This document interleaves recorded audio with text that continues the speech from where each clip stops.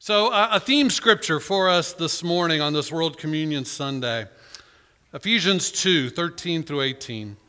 Now you have, now, in light of what Christ has done, now you have been united with Christ Jesus. Once you were far away from God, but now you have been brought near to him through the blood of Christ. For Christ himself has brought peace to us. He united Jews and Gentiles into one people in his own body on the cross. He broke down the wall of hostility that separated us. He did this by ending the system of law with its commandments and regulations. He made peace between Jews and Gentiles by creating in himself one new people from the two groups. Together as one body, Christ reconciled both groups to God by means of his death on the cross, and our hostility toward each other has been put to death. He brought this good news of peace to you Gentiles while you were far away from him, and peace to the Jews who were near. Now all of us, that means all of us, can come to the Father through the same Holy Spirit because of what Christ has done for us. World Communion Sunday is a tradition observed in most United Methodist churches around the world. We're a global denomination, but it's not just us. Lots and lots of denominations celebrate World Communion Sunday. It is sort of a celebration of that part of the Apostles' Creed where it talks about the church being one, holy, Catholic, and apostolic. It's worldwide. God didn't just choose one people group, that he came for all people group. That Jesus isn't just a Savior for the Jews, that he's a Savior for all people. And that the church is open to all nations and races and languages. And so today, as we come and celebrate communion, communion symbolizes that one loaf of bread broken up and eaten by many diverse people. Well, now we know it's one loaf, the body of Christ eaten all around the world today to celebrate Jesus being Savior of all. And we know that that's going to happen in diverse places like cathedrals and in warehouses and in auditoriums and in basilicas and little country chapels and in places, some places of the world in hiding, in secret, because it's something you might be persecuted for in many places. We know that around the table today, around the world, that Christ is being worshiped in different languages, in different traditions, in different styles, in different ways. And yet, at the end of the day, it's one Lord, one church, one faith, one baptism, one Lord of all. So our service today is our attempt to reflect that worldwide diversity, but really it's an expression of our diversity. Because within our church, we represent the entire world. If you look around, you see these flags. We didn't just randomly pick them, see which ones we could find on sale. These specifically are us. There are 37 countries, kingdoms, nationalities, territories represented in these flags, and they're you. They're me. Look around the room at all of our services. This is us. Isn't that amazing? 37 different nationalities. And yes, we know they represent, a certain geographical location, a certain ruler, a certain political regime, a certain way of governing. But really for us today, they represent people and diversity of life experience and history and language and culture. This is our congregation, the diversity of all. Now I said 37, there's actually 38 flags. I just want to make a quick comment about that. The most important flag up here above all others is, right? That no matter how patriotic you may be, which is fine, that the highest flag of all when we become a Christian is the flag of the kingdom of God. That we enter into another kind of spiritual nationality, and our loyalty becomes to a different ruler, Jesus Christ, who is Lord of Lords, King of Kings, of all the universe, right? Okay, enough so you get that. It reminds me of what it says in Revelation 7, 9 through 10. After this I looked, and there before me was a great multitude no one could count, from every nation, tribe, people, and language, standing before the throne and before the Lamb. Now, I could be wrong, but I don't read in that there's going to be different sections in heaven. Like, would you please join the Latin section over here, and we're going to have our Europeans over here, and our Southeast Asians, if you would kind of go over there, and we'll keep our Americans over here. And it sounds to me like a melting pot, a blend, right, of all kinds of people all gathering together, standing before the throne and before the Lamb. Listen to this. They're wearing white robes and were holding palm branches in their hand, and they cried out in a loud voice, "Salvation belongs to our God who sits on the throne and to the Lamb." Interesting. All singing the same song, but it says people of every nation, tribe, and language, right? That in heaven, apparently for all of eternity, we will finally be united. We'll finally overcome all of the differences that separate us. And yet, the overcoming of the differences isn't the overcoming of diversity. That even in the Bible, it says that in heaven, we will remain to be a diverse people. That God is best worshiped in many, many voices. Every nation, every tribe, every people, every language. So it's interesting to me that there is something this side of heaven in our human nature that tends to resist that. Now, we're a church of 37 nations. That's a remarkable thing, but that's unusual, friends. Most churches I know of that I've personally experienced are monocultural. Everybody kind of is of the same shade of skin. Everybody speaks the same language. Everybody basically is from the same neighborhoods. Most churches I know, like kind of gravitates to like. Some have said that Sunday morning worship is the most segregated hour of the week in the United States. And there is something in our human nature that does that, right? That we tend to gravitate to those people that we are familiar with, that we understand, that we can relate to easily. Well, my question this morning is, if the goal ultimately in heaven is that we learn to value and celebrate our diversity, that we sing to God in a harmony of diverse voices, what are we waiting for? As you've heard me say before, whatever we will be in heaven, God intends for us to start being now. And so one of the great gifts, I think, of this church, one of the great strengths of this church is our diversity. But let me just challenge us. Even as diverse as we are and as great as that is, we're not nearly as diverse as our world or our community, our neighborhood. There's an opportunity here, friends, for us to grow in our diversity. And I would even argue that most Sundays, unlike today, we still act and sound like a white church. And there's nothing wrong with white churches, but Scripture seems to indicate that there's a greater richness in God's diversity, right? It's like planting a forest with just one kind of tree, or a garden with just one kind of flower. It's just not quite as beautiful. So I'm talking about today about what it means to be a multi-ethnic church, which we are, a church of 37. Every continent, by the way, is represented by one of these flags except Antarctica, and we're looking for somebody. But also what it means to be multicultural, to embrace, as we've heard this morning, a diversity of voice and style and perspective and way. Now, let me just throw this in here. We have not just left our Transformed series. If you're paying attention to the series, today, this week, we come to our relational health. And there is something for many of us that we tend to have relationships with people who are similar to us. Right? We tend to gravitate to those people. Our families often look like us. Our social group often looks like us. Not always, but to a large degree.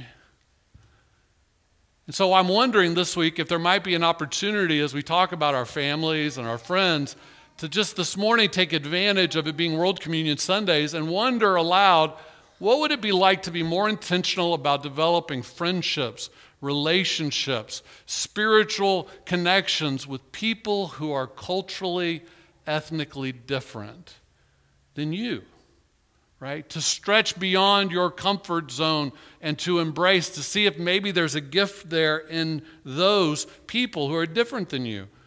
So easy to stay within what's comfortable and what's familiar and with what we know. And so today we're going to be talking about how we develop relationships spiritually and cross-culturally.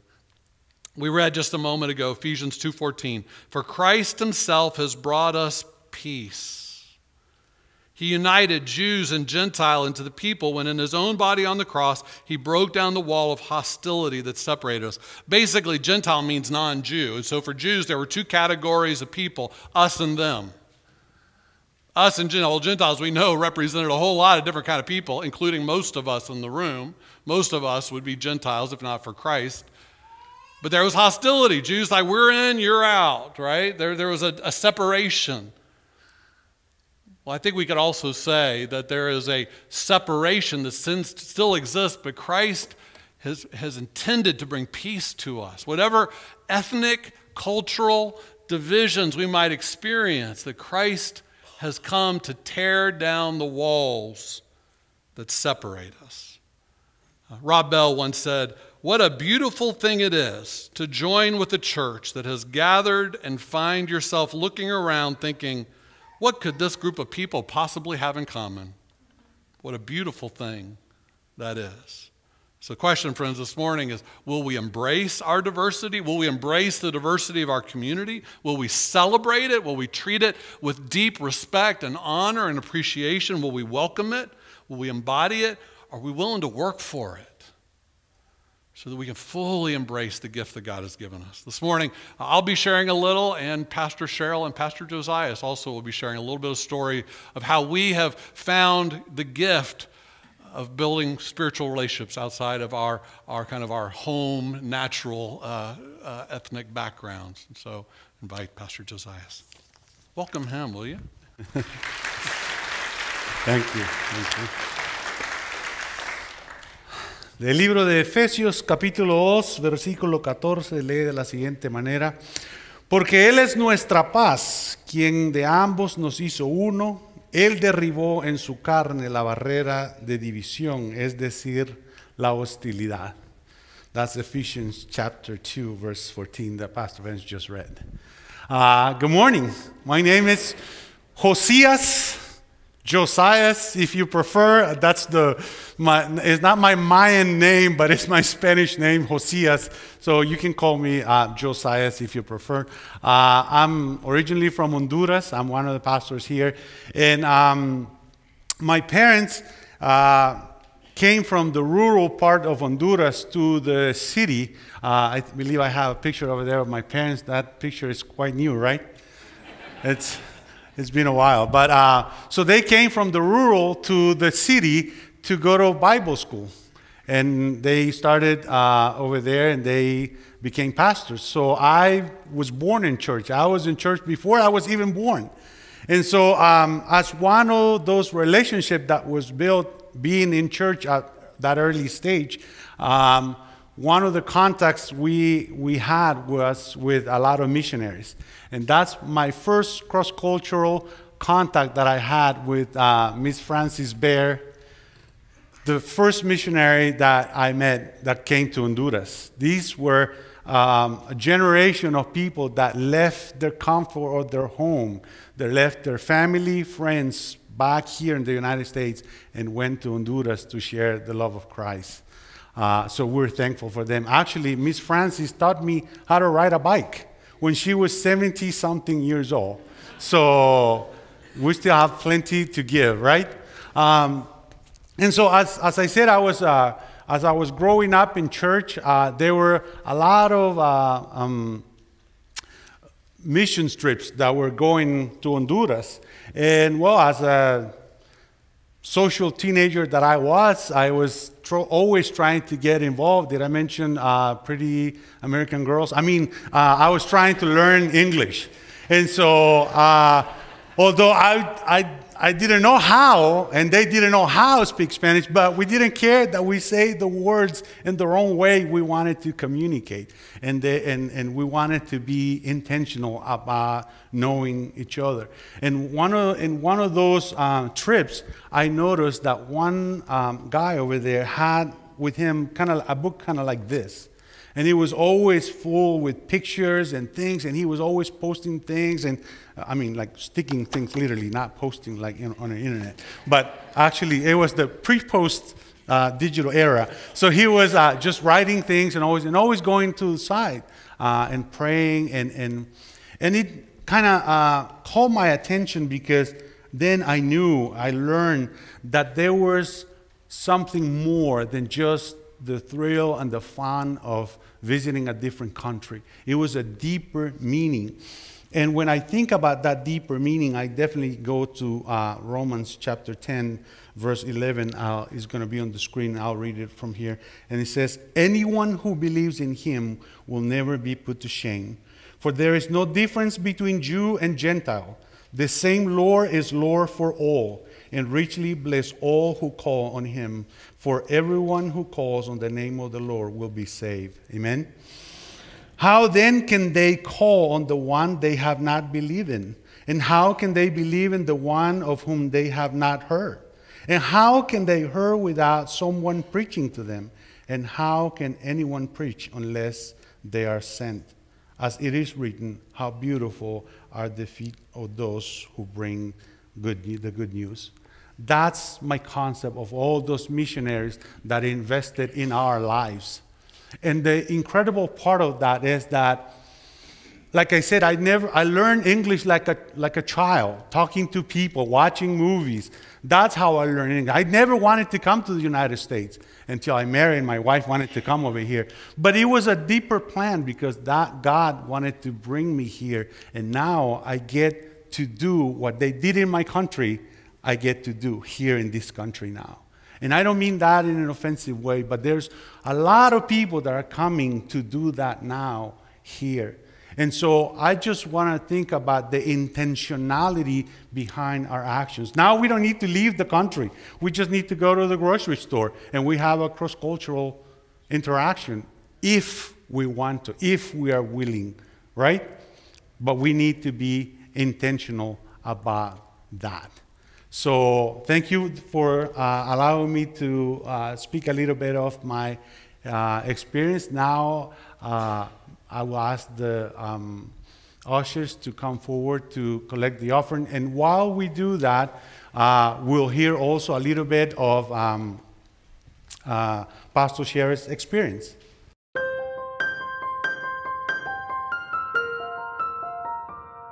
From Ephesians 2, verse 14.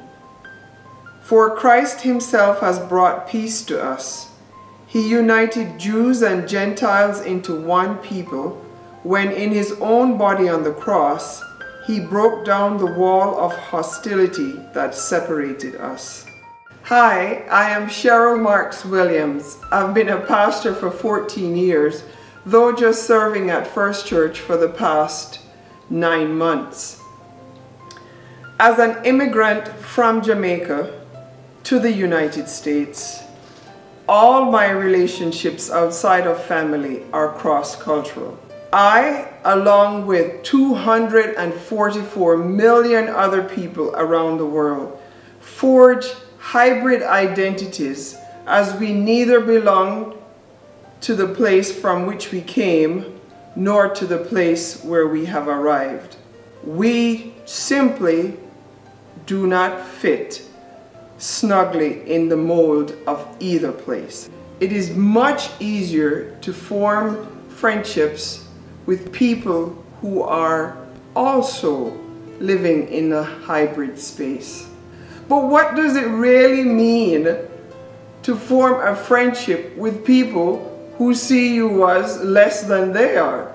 It is now the process of trying to help them to understand that I am a regular human being, and then finding the commonalities between the two of us.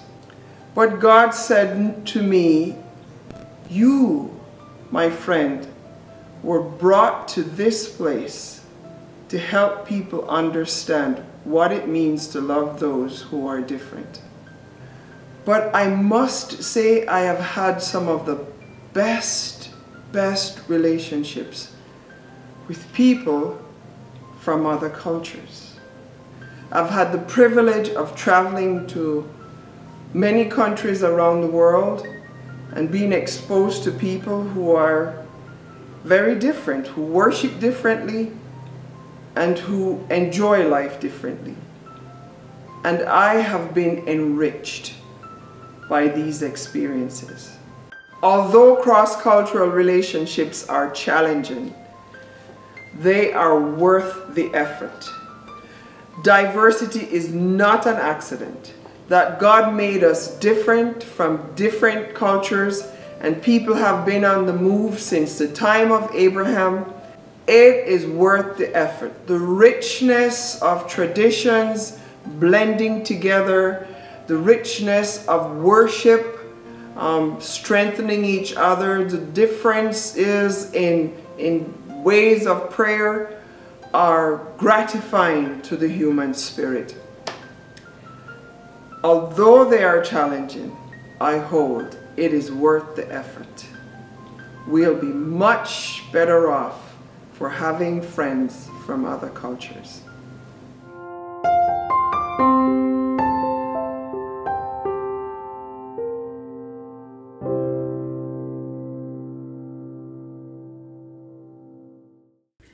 You may not realize Sheryl's not here today. She's on a brief leave finishing her doctoral dissertation, which is not a small task. So she had to go to Kentucky for a few weeks, so she'll be back with us end of October. But she said there's blessing in diverse friendship, relationship. I would ask I add to that, there's blessing for me and having colleagues, Josias and Sheryl, to work alongside. There's blessing to you to have diversity in your pastors. And so I hope that you'll remember Sheryl this week in your prayer in the weeks to come. So if you drop me just anywhere randomly around the world, I'm guessing that most people would guess that there's a North American. It's no real confusing me for any other group. But as a North American, I belong to a unique subculture of the North American culture that is Southern, right? I have grown up in the deep South. I was born and raised in Orlando, which doesn't feel Southern today, but it did when I was a child. My mom's family was all Southern. My grandfather was from Brunswick, Georgia. My mom's family all from around Beaufort, South Carolina. I went to seminary in North Carolina and Kentucky. I spent my summers in Nashville. Most of my ministry has been in North Florida, in Tallahassee and Jacksonville, which does not look much like the rest of Florida, really. It's just South Georgia, Southern Alabama when you get up there. We were minutes away from peaches and pecans and cotton up there. So I have been immersed in Southern culture. You will hear me frequently say y'all, or if I'm talking to all y'all, I'll say all y'all, right? I'm Southern. Most of you are not. You know, like there's differences just even within our own North American culture of ways we say things, foods we eat, the way we view the world, et cetera, et cetera.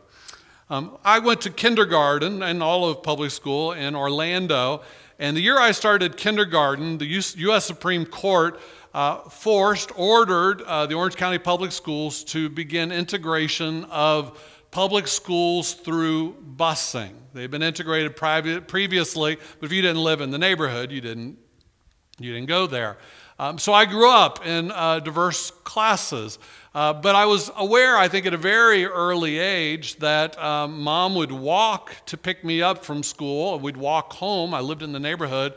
And for some reason, all of the African-American students had to get on buses and go somewhere else. And I didn't know where, because I had never seen the neighborhoods they came from, because in those days you didn't cross the railroad track literally to go see what those neighborhoods were like. In my neighborhood, people looked like me. And that was my reality growing up. I had diverse friendships at school, but in my neighborhood, everybody was like me. My family, everybody was like me. The church we attended, everybody looked more or less like me. As I grew up, I dated white girls. When I went to college and after, I had white roommates. Even becoming a pastor, I have served until now predominantly, vast majority white churches and ministries. That has been my experience, and I suspect for many of you that's been your life experience, that you maybe have gone to school in a diverse place, or maybe you've worked in a diverse place, but in reality your inner circle may not be nearly as diverse. When I was a campus minister at FSU, I thought that it was important that my students go on mission trips for the purpose of growing through seeing the world in different eyes. Like there's value to getting out of your circle and your bubble. And so I wanted them to see what the third world, others who weren't as fortunate. And my hope was we could find a place where we would make a difference. Now notice, that was my motive. It was for my students and the place where we were going. I hadn't even considered what difference it might make in my life. I've been on lots of mission trips. They're great. Love to see the world, love to travel. But I was thinking about the impact it would have on my students, and I was thinking about the impact it would have on the people we served. I never thought about what impact it might have on me. So you've heard me talk about before, we ended up finding a place in Guatemala.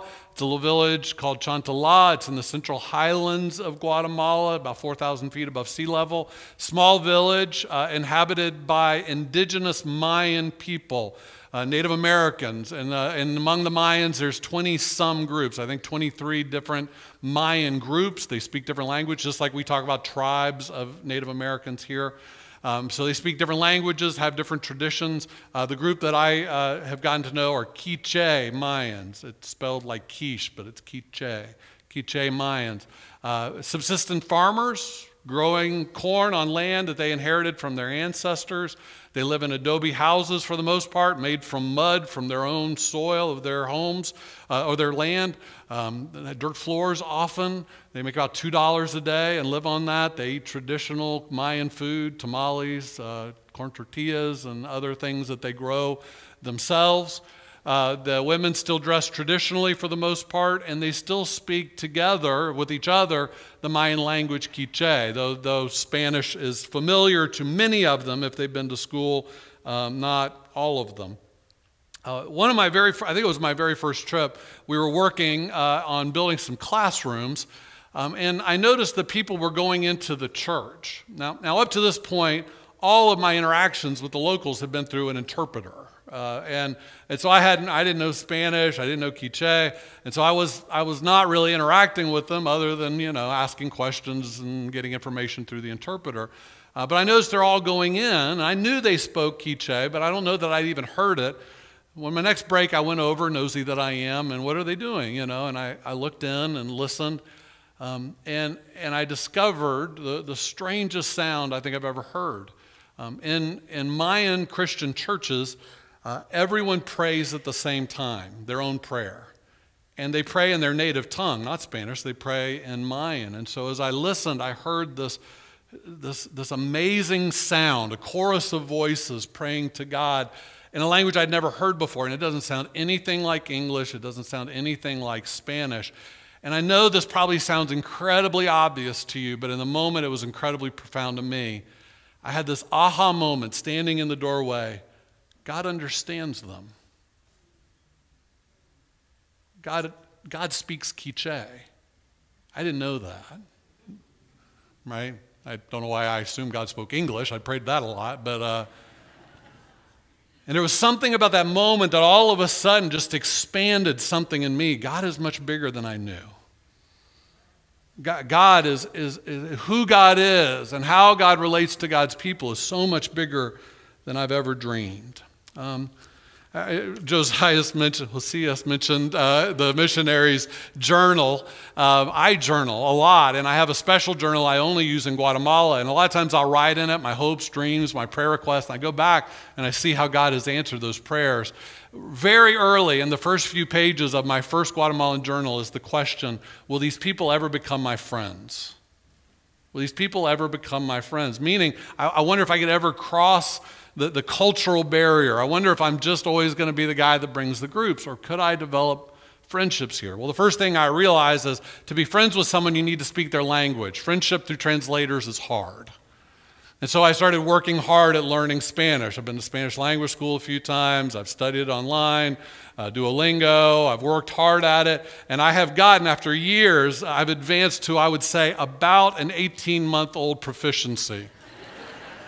I can tell you that I'm hungry, and I can tell you that I need to use the bathroom. It was about 18-month-old, give or take. I'm a little better than that, but not much. But I'll tell you what, I use every word I got. And I use hand gestures, and I throw in English. We call it, Spanglish there. Because I want to communicate with my friends. I want to communicate with my friends. But then I started realizing that Spanish is good. I mean, they speak Spanish, but that's not their language either. Like, even as I'm struggling to learn it as a second language, it's their second language too. Their language is Quiche. And so if I really want to be friends with them, I ought to not just settle for a foreign language. I ought to learn their language. The challenge is it's hard to ask, how do you say that in Quiche if you don't know how to say it in Spanish? But I've been working at that and trying to learn it. And it's hard because there's different vocal sounds. They would tell you I speak more Quiche than I do Spanish. It is absolutely not true. It's just really weird for a gringo to even try. I won't go through all of it today, but I'll mention a few words here in just a moment. One of my other things I wrote in my journal was a desire to go to somebody's house. I had gone 5 years in a row, and nobody had invited me to their house. And like you're friends with somebody when they've invited you to their house. So I kept thinking, well, I wonder when they'll ever say, come over. And so I've been praying about that, and I developed a strategy. I didn't want to just ask right out loud. There's a craft market nearby, and so I went to the craft market. My strategy was, I'll ask for things that aren't on their tables, in hopes that one of them will say, no, I don't have that here, but I have it at my house. And it worked. And I was prepared to buy whatever it was just to get it. So I went home with Jose that later I discovered, I think he's really the devil in flesh. But I went to his house. He did not have what he said he'd have, which isn't unusual. And I didn't buy anything. But I did go to his house. The funny thing is, the next day, my good friend Angelica came to me and said, you should come to my house today. You should come to my house today. Members of this church have now been to Angelica's house. We went last fall. I would take you this afternoon if you'd like. We could just go over to Angelica's and hang out, and she'll serve you Cokes and tortillas or something. Now I'm welcome, and welcome to bring people with me. Another thing that I discovered along the line as I was developing these relationships is I discovered that while you introduce yourself to someone in Spanish, they'll give you their Spanish name, but the truth is they also have a Mayan name, most of them, and that's how they refer to each other. Isn't that interesting? A formal name. I don't know if any of you have a title. If any of your teachers, you're Mrs. So-and-so or Mr. So-and-so. I'm Pastor Vance. Title. But we don't usually call our friends by our titles, do we? Right? And so I started asking, so what's your real name? And so my friend, the pastor, Geronimo, I discovered his real name is Sheryl. Don't try to spell it. Sheryl. And his dad, Sebastian, his real name is Posh. And his sister, Lucy, her real name is Los. And so now I call them by their real names. And when I meet someone new for the first time, I'll say, oh, okay, that's your Spanish name. Do you have a Quiche name also? Would it be okay if I call you that? Because I think there's something powerful about our name, isn't it? Has anybody ever called you by the wrong name? I can't tell you how many times in my life people call me Lance or Vince, or Kelly's husband or whatever. I'm Vance. Vance. Yeah, there's something powerful about a name. Another word that I learned in Quiche is the word which-il, which is the word for friend. Like Spanish, it's amigo, so friend. And it's common in Quiche that you refer to someone in that way. And so if you're seeing someone for the beginning of the day, instead of saying good morning, so-and-so, or buenos dias, amigo, you would say sekarek, which is good morning. Sekarek huichil, good morning, friend. So I would use that frequently. Well, there's a restaurant where I've been going for years and a hotel connected to it. I used to stay there. And at some point, it became really important to me that the wait staff not consider me to be somebody to be served. Like, I didn't want that barrier. So I started working hard at asking their names and getting to know them and making sure that I said thank you for things I appreciate, asking about their families. And so I would say, Thank you, friend. Mateos Jawe Wichil. Thank you, friend. Or when they would bring me, or I'd ask them for something, and I would say, friend. Every one of them on the wait staff has corrected me. Everyone, at different times, separately. They pulled me aside and say, no, it's not Wichil, it's Washalal. Others have done the same. Washalal, that's brother. You're not our friend. You're our brother. And so when I walk, they call me Vance because they can't say V's. Vance. And so when I walk in the hotel, I hear them say, Washalal Vance, Washalal Vance, brother. Right? I prayed once. I wonder if any of these could be my friends. I didn't anticipate they could become my family. That's Mario. That's my translator. Notice the cool hat he's wearing, FSU. Don't know where he got it. One time, he lives in a different town where my daughter lives, and he wanted me to go to his house. So I was like, great, I want to go to houses. That's great. So we went in, I saw his house, and he said, well, sit. I said, okay. We just sat, and he said, so this is your house now. This is your house now. I have a house here that you provide. I have a house there he provides, right? That's about relationship. You've been welcomed in, right? You've been welcomed in. Another word in Quiche for food is wah. Wah. Technically, the word is for tortillas because tortilla is the main thing they eat every day, but the word is wah, W-A. So one day I'm sitting with a bunch of them and we're eating food, wah, and they were telling me that bread, as we have it, is called kashlan wah. Because when the Spaniards came and introduced bread, pan, they called it kashlan wah. Bread is kashlan wah, which means a different kind of tortilla. Kashlan just means different.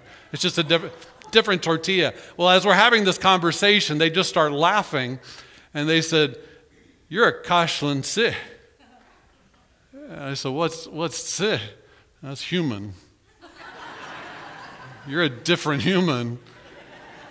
And what they meant by it was, I joke with them all the time, I'm not a gringo, I'm a Guatemalteco, soy Guatemalteco. I'm indigenous, I'm Mayan, right? Well, I couldn't be less Mayan to save my life. And that was the joke, like, you're not one of us, right? But they didn't mean it in a mean way, they didn't mean it in an excluding way. They meant it as in, you're not one of us, but you sure seem to like to talk like us, right? You're kashlan zi. Kashlan zi. So one more story.